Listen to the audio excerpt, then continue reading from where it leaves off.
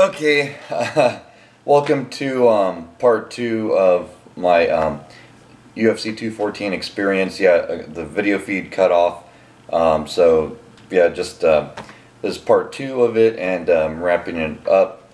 So basically, where I left off at in the story, if you haven't seen it, watch the previous episode. I'll label it part 1 and part 2. So yeah. At this point in the trip at UFC 214, I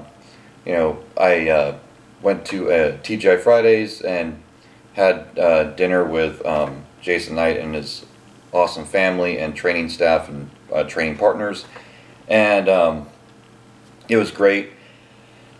And Marcus Sursa apparently has a dispute with Donald Cerrone. You guys can look that up. And he's a Bellator veteran, by the way, for those of you that don't know. And among other promotions he's fought in. And so, yeah, it was just an amazing experience. And then after that, I pretty much, I headed back to the hotel, met Duke Rufus, had a chat with him for quite a bit. And then I jumped in my Lyft ride, then went back to the hotel and then crashed, and then went home in the morning. And yeah, that was a great night. And again, I want to thank Jason Knight and his family for inviting me to join them for that dinner at TGI Fridays. It was awesome. And yeah, Jason Knight, you're a star.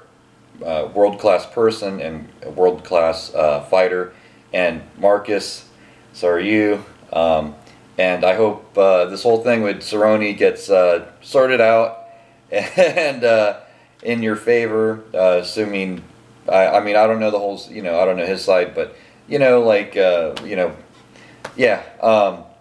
I hope Marcus, I hope you get what you want, bro. Yeah, so yeah, there you have it. That's my UFC 214 trip, and it was a great time.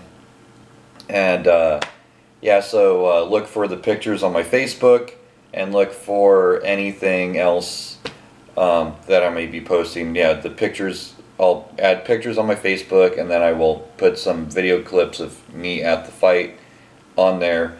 And yeah, so you'll see all these pictures and videos at some point, and it'll be great.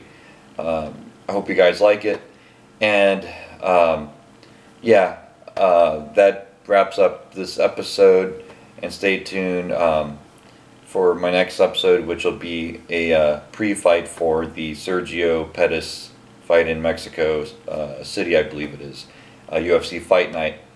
And yeah, until then, see ya.